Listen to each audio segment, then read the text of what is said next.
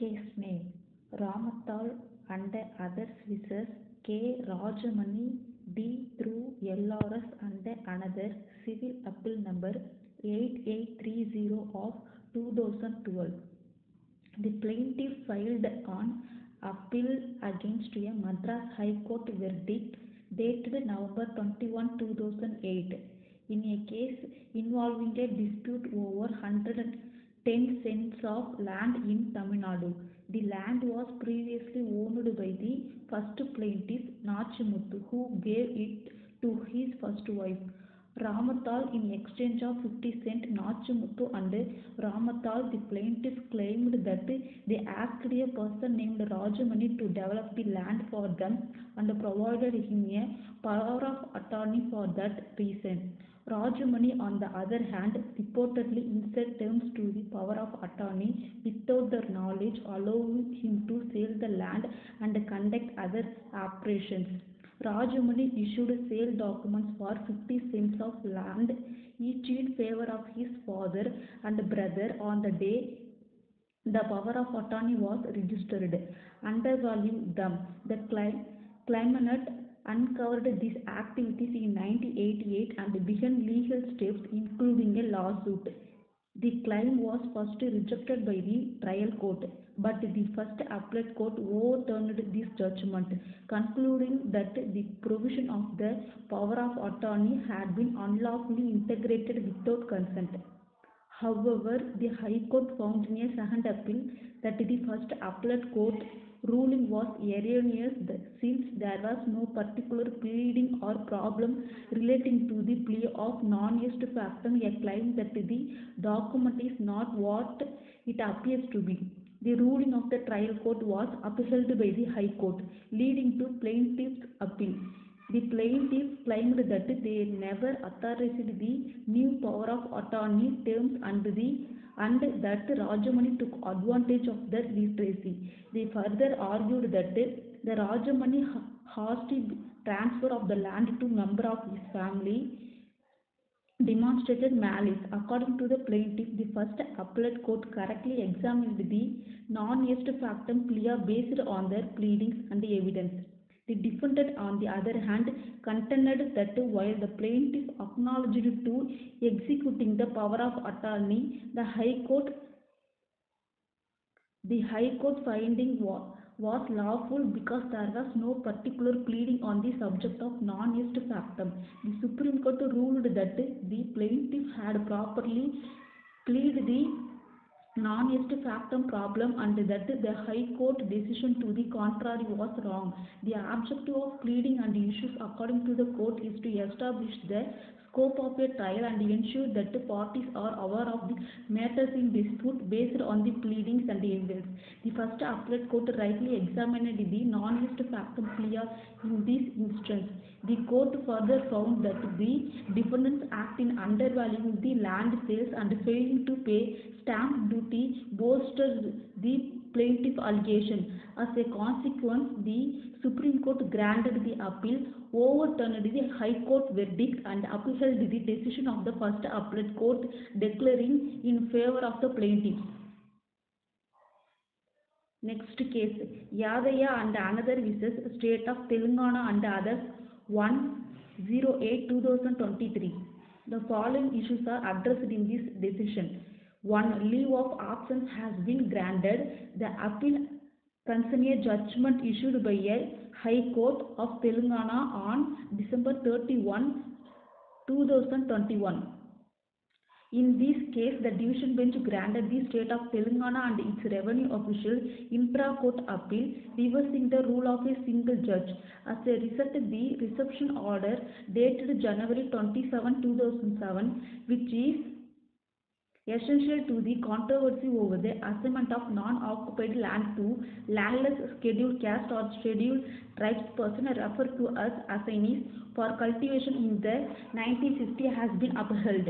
3. Given the parties' extensive history of litigation in various forums, including the Supreme Court, the judgment delved into the details of this protracted legal dispute before addressing legal issues such as res judicata, the nature of assignment, and the alleged violation of assignment condition. Furthermore, by a court ruling dated 6/9/2022, the Greyhounds Commando Force, represented by the Additional Director General of Police, has been added as a party respondent since the disputed territory is allegedly allotted and used for the training purposes.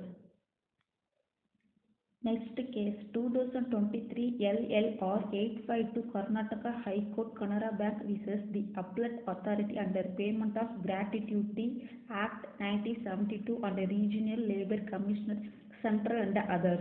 The court examined a matter involving the payment of Gratuity Act of 1972 and the discharge of a bank employee. In this decision, the following are the important points and finding in the judgment. The petitioner bank fired on employee respondent number 3 for wrongdoing, and the employee filed an industrial dispute under the Industrial Disputes Act. The employee requested that the gratuity be determined, but this request was first denied.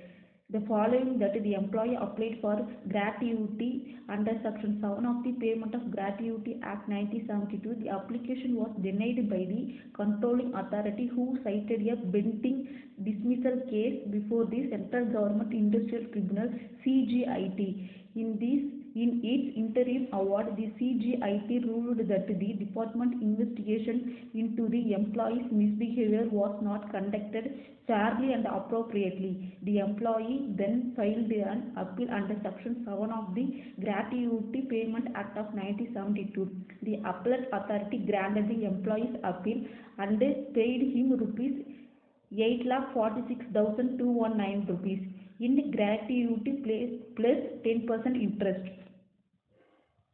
According to the petitioner's bank's policy on employee removed for misbehavior result in financial loss to the bank should not be entitled for a gratuity, citing a Supreme Court ruling Canara Bank and others versus Lalit Poly. The court did remark, however, that the monetary damage suffered by the bank had not been defined, and no order under Section 4 Class 6 of the Payment of Gratuity Act 1972 forfeiting the gratuity sum had been issued. The court cited on earlier division bench ruling and highlighted that circumstances involving misbehavior on employer must separately assess whether a gift should be lost. This decision should take into account a number of variables, including the employee's service history, the nature of the infraction, and any other relevant concerns. Decision should take into account a number of variables, including the employee's service history, the nature of the infraction, and any other relevant concerns. The court held that the appellate authority decision to award the employee a gratuity was not unlawful, since the petitioner bank did not follow the procedure established in Section 4 Class 6 of the Act and did not issue an order for forfeiting the gratuity. As a result, the petitioner writ petition was dismissed by the court. In summary, ruling highlights that before withholding or forfeiting on employee's gratuity, an employer must follow the right procedure, which include estimating monetary damages and obtaining an order under Section 4 Class 6. The failure to take this precaution renders such conduct unlawful. Next case, Sri Mahabubsa B. son of Muhammad versus the management of NWKRTC Howari Division 2023 LLR 850 Karnataka High Court. The following important issue and findings are provided in this ruling concerning the Industrial Dispute Act of 1947. Following a departmental investigation, Respondent Corporation discharged a driver from duty for unlawful absence. The worker disputed his discharge by filing a labor dispute.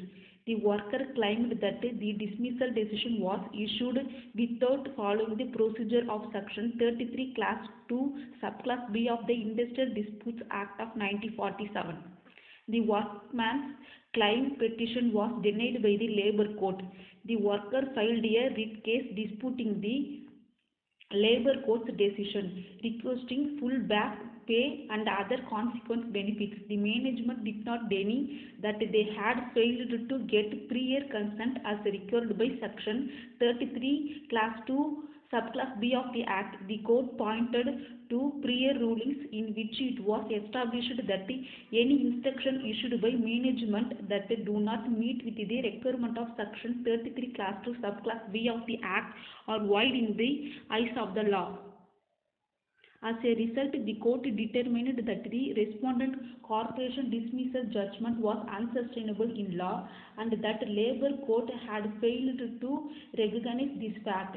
The court accepted the respondent corporation financial situation and precedent of similar petitions being heard by Lok Adalat, where reinstatement of the worker was awarded but back wages are rejected. As a result, the court granted the writ petition in party by quashing the Labour Court verdict and the corporation dismissal decision in order that the corporation to restore the petitioner with all related benefits including continuity of work, but it refused to pay back wages. The corporation was also directed to calculate and settle the benefits within 3 months of receiving the court's order. In summary, ruling underlines that on order of the dismissal issued without compliance with the conditions of Section 33, Class 2, Subclass B of the Industrial Dispute Act 1947 is void under the law.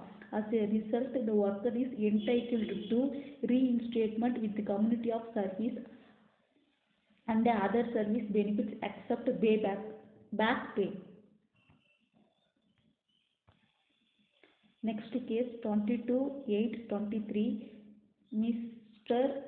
S.T. Shinde T.R. Partner versus Government of Maharashtra. This case includes appeals against a Bombay High Court ruling from the Aurangabad bench. The controversy centers on a road building contract given to the applicant by the Government of Maharashtra Irrigation Department. The contract called for 18-month completion time but delays occurred and the contractor claimed reimbursement for a variety of difficulties.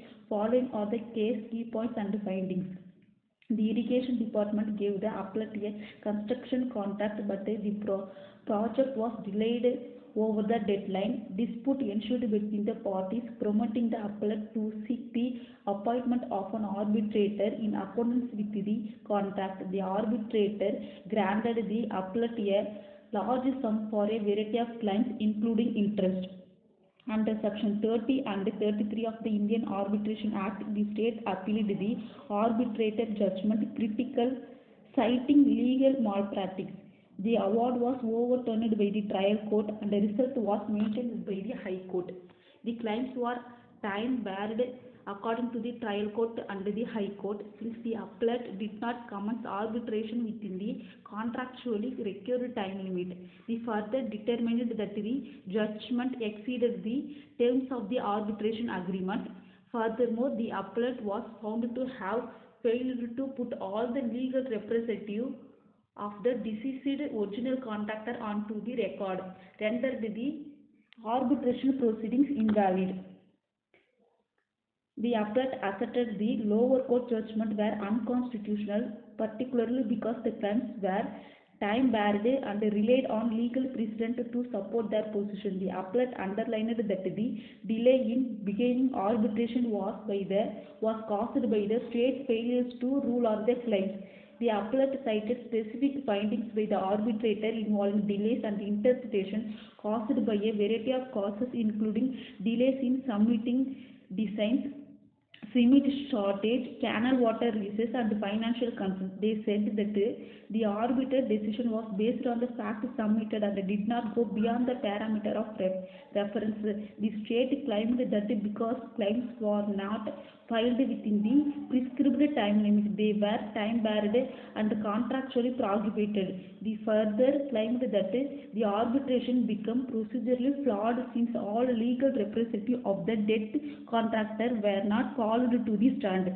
The state questioned the judgment of the damages, namely compensation for work interruption caused by canal water leaks. The court analysis and conclusion. The court rejected the state contention that the claims were time barred, underlining that the right to arbitrate emergence when the final bill is drafted and rejected. The arbitration request was lodged within the time limit. In this case, the court found that the appellate request for arbitration was justified by the state's delay in making decision on the claims. Due to the extraordinary circumstance of the delay and mutual contract foreclosure, the court decided that the claims for arbitration were not prohibited by contractual time restriction. The court rejected the allegation that the record was procedurally faulty since not all legal representatives of the debt contractor were called to the stand because this problem had been resolved. The court recognized that the arbitrator's conclusion were founded on the facts offered and that the damages awarded were justified. The court highlighted that interfering with the arbitration result should be avoided unless there is an obvious mistake of law on the face of the award.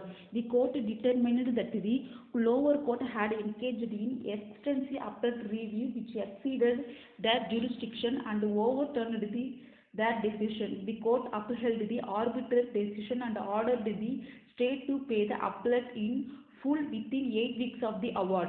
Throughout the proceedings, the appellate was granted cost. In short, the court ruled that the lower court erred in overturning the arbitrator's judgment since there was no mistake of law visible on the face of the award. The claims were not prohibited by the time and the damages granted were supported by the evidence provided during arbitration. The court upheld the arbitrator's ruling and ordered the state to pay the appellate legal fees. BESCO Limited versus the State of Haryana 23/8/23.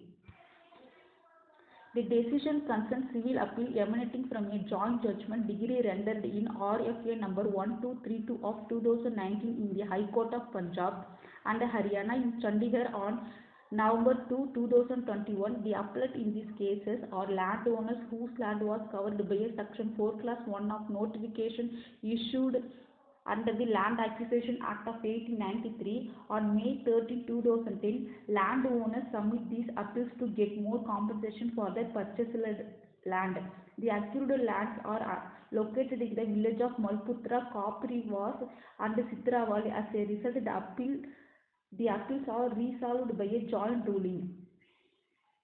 The state of Haryana, represented by the district collector of district Rewari, issued a Section 4 Class 1 notification under the Land Acquisition Act, proposing to acquire a total of 1,222 canal and 6 marla of land in village Malpura, Sub-Tahsil, Taurahera, district Rewari for the purpose of establishing and developing an integrated industrial complex under the other public utilities. The Haryana State Industrial Development Corporation manages the industrial complex in Tehsil Bawal district Rewari. The compensation given to the landowner was established by the Land Acquisition Officer in an award dated May 10, 2013. For ease of reference, the parties in this case are referred to the landowner, the state, LAO and HSIDC. 24/8/23. Mukesh Singh versus State NCT of Delhi. The decision included on appeal by a convict accused against the February 28, 2014 judgment and a degree of the High Court of Delhi. The appeal was denied by the High Court, which upheld the appellate's conviction and life sentence. The appellate was convicted of many Indian Penal Code charges, including murder Section 302, robbery Sections 392 and 394, and other associated offences. The case centered on event that occurred on August 15, 2005 at 3:30 a.m. in Delhi Asadpur Sabze Mandi. The prosecution claimed that the appellate and the 3 other co-accused cornered the first informant and his companion Pappu while they were out shopping for vegetables. The accused took money from PW1 pocket, and when he refused to, the accused beat him and Pappu. with ice picks. Papu was killed in the process, died later in the hospital. During the encounter, Applet and another co-accused were accused on inflicting injuries with ice picks. PW1 filed an FIR on the same day, detailing the occurrence and naming the defendant. The Applet filed an appeal against his conviction, but the High Court affirmed that lower court's decision promoting this special appeal. Thanks for watching this video.